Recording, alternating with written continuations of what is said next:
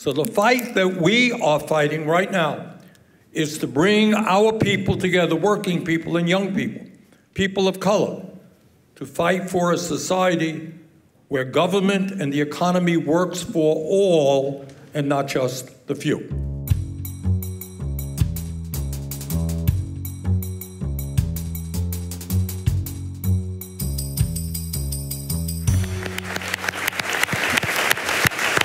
Thank you all very much for being here this evening.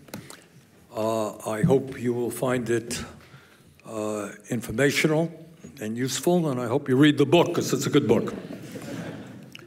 Let me talk a little bit about some of the policy issues that I wrestle with every day as a member of the United States Senate, and then I want to talk about some of the political issues and how I think we can move forward to a more humane and decent world. What I discovered in running for President of the United States is that in my country, there was much more dissatisfaction with the status quo and the political establishment than people had perceived. In other words, people had thought, well, things are going okay. It turns out that for tens of millions of people, things were not going okay, and that people wanted change. And if you ask me the great challenge that we face in this moment, it is that change is going to come. And the question is, in America, and I think in many other parts of the world, what will that change look like? Will it be a change in which we create a more vibrant, democratic society? Will it be a change in which we move toward more power for working people? Will it be a change in which we wipe out vestiges, all vestiges of racism and sexism and homophobia and xenophobia?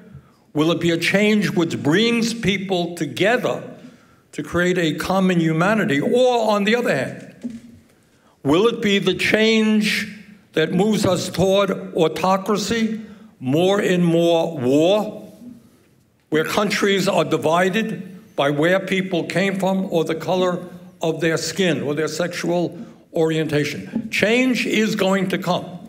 There is massive dissatisfaction with the establishment and the status quo in America. And I believe that is true in many other parts of the world.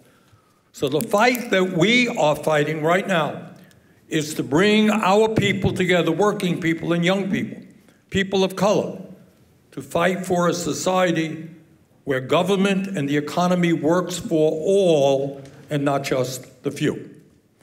Now, what are the issues that we deal with, and how do these issues relate to our politics? Number one, to my mind, the existential, and I don't use that word lightly, the existential threat that we face is climate change. And that is, and the difficulty of that issue is that if Holland does the right thing, it's great. And if Europe does the right thing, it is great. And if the United States does the right thing, it's great. But we need to fight climate change, international cooperation. We are in the same boat. And what I worry about right now is that there are forces in the United States and in China. China is now the world's largest carbon emitter. And they're doing some good things in terms of sustainable energy, but they're also doing a lot with coal. If we don't bring the world together, we are not going to address the climate crisis. So climate is not just a Dutch issue or an American issue, it is an international issue. And whether or not we will succeed will very much relate to the kind of world we leave our children and future generations. Now, what we do in that book is talk about issues that, at least in American society, and I suspect in Europe as well, are not talked about a whole lot. And when we talk about politics, we talk about power. Who has the power? Who makes decisions?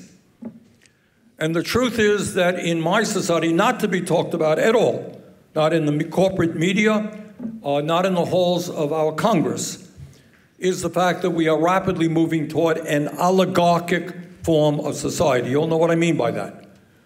What oligarchy means is that you have a small number of incredibly wealthy and powerful people who make the key decisions as to what happens in our economy and in our political life.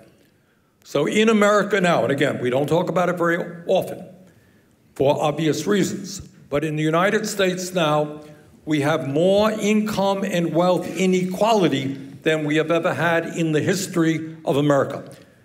And that manifests itself with 3 people, multi-billionaires, owning more wealth than the bottom half of American society. In America today, while the very, very rich are becoming much richer, there has been a massive transfer of wealth over the last 30, 40 years from the 90% to the 1%. In America today, 60%, 60% of Americans are living paycheck to paycheck. Is that a term you're familiar with here? All right, that means you get paid and you got nothing to save. You got to use your check just to pay the bills. And there are studies out there. Tens of millions of Americans, if they had their car broke down and you needed to spend $500 to repair the car, that would be a financial disaster for that family. They don't have the $500. So what we have is a growing gap between the very rich and the middle class, a sinking middle class. And that wealth and income inequality then manifests itself in political inequality, which means that in America, not in most countries in Europe, but in the United States, if you are a billionaire, you can spend hundreds of millions of dollars in a political campaign. Got that? What you do is start up what we call a super political action committee, super PAC. And you take a check, you put several $100 million, and with those hundreds of millions of dollars, you can influence races all over the country. So you have not only an economic oligarchy, but incredible power of the 1% over the political process. So when people ask me, why don't we see progressive legislation in the US Congress, that is certainly a major factor. People have to work very hard to get campaign contributions, and they come from very wealthy people, and instead of representing the working class or lower income people, they are busy representing corporate interests. Another key issue that we wrestle with every day, and I certainly would not have said this to you if I were here 10 years ago, but that is the future of democracy in America. And it's certainly not only in the United States. Democracy is a reasonably new phenomenon. 120 years ago here in Europe, you had people ruling this divine rights. God gave them the right to have all the wealth and all the power. And some revolutions changed that. But right now, in America, and in many parts of the world, democracy is in trouble and on the defensive. We can discuss why that is so. But I think for many lower income and working class people, they look at their lives in the United States. They can't afford health care. They are working for very low wages. They can't afford housing. They worry very much about the future for their children. And in certain parts of America, the situation is so bad. I don't know how much it is known here in Europe, but our life expectancy, how long we live as a people, is actually in decline.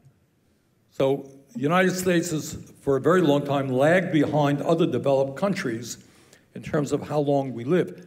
But right now, our life expectancy in certain parts of the country is actually declining. And that has a lot to do with what we call diseases of despair. And that is a phrase developed by some doctors. And what they are saying is that many people are giving up literally on life. And they're turning to drugs. And we lost, if you can believe it, in America, 100,000 people last year to drug overdoses. They're turning to alcohol. They are turning to food and becoming obese. And they're turning to suicide. And the result of all of these factors is that life expectancy in the United States is actually in decline. So something that should be on all of our minds is how do we create a vibrant democracy? What what does a vibrant democracy look like? Why is government not representing the very pressing needs of working families? I'll give you one other example. It's not just income and wealth inequality, and it is in America not just the fact that 60% of our people live paycheck to paycheck, or some 500,000 people are homeless. Today, the weekly wage for the average American worker, despite huge increases in automation and technology, is lower than it was 50 years ago. You got that? So today, in real inflation-adjusted dollars, the income, the weekly earnings of an average American worker is less than it was 50 years ago. So you ask why people get distressed, why they're angry, why they're in despair, is that despite the fact that workers are now hundreds of times more productive than they were 50 years ago, they're actually earning less money. So what are we trying to do about all of these things, among many other issues?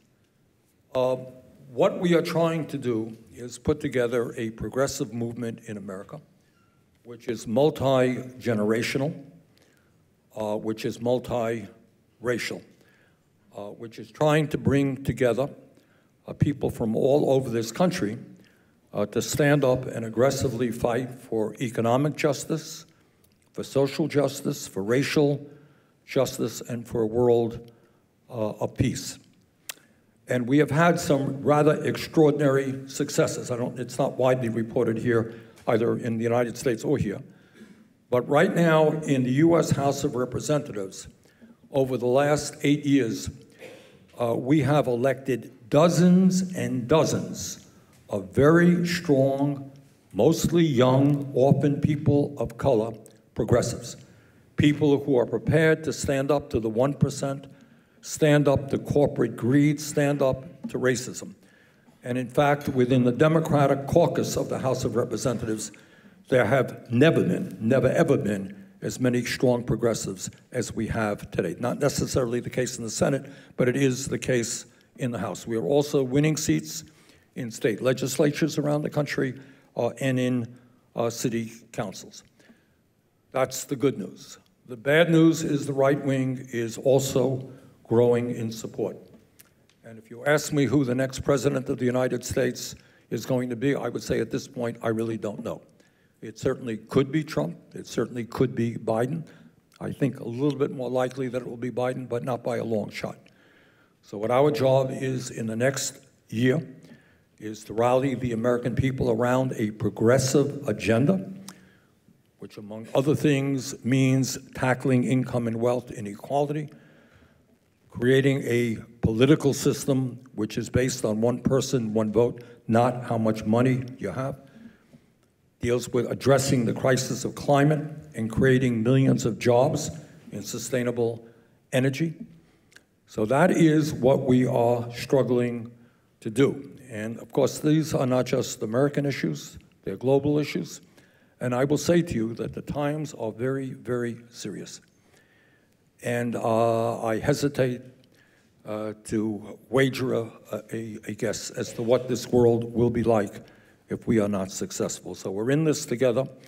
Let us go forward and let us create the kind of society that I think we can and should be creating. Thank you very much.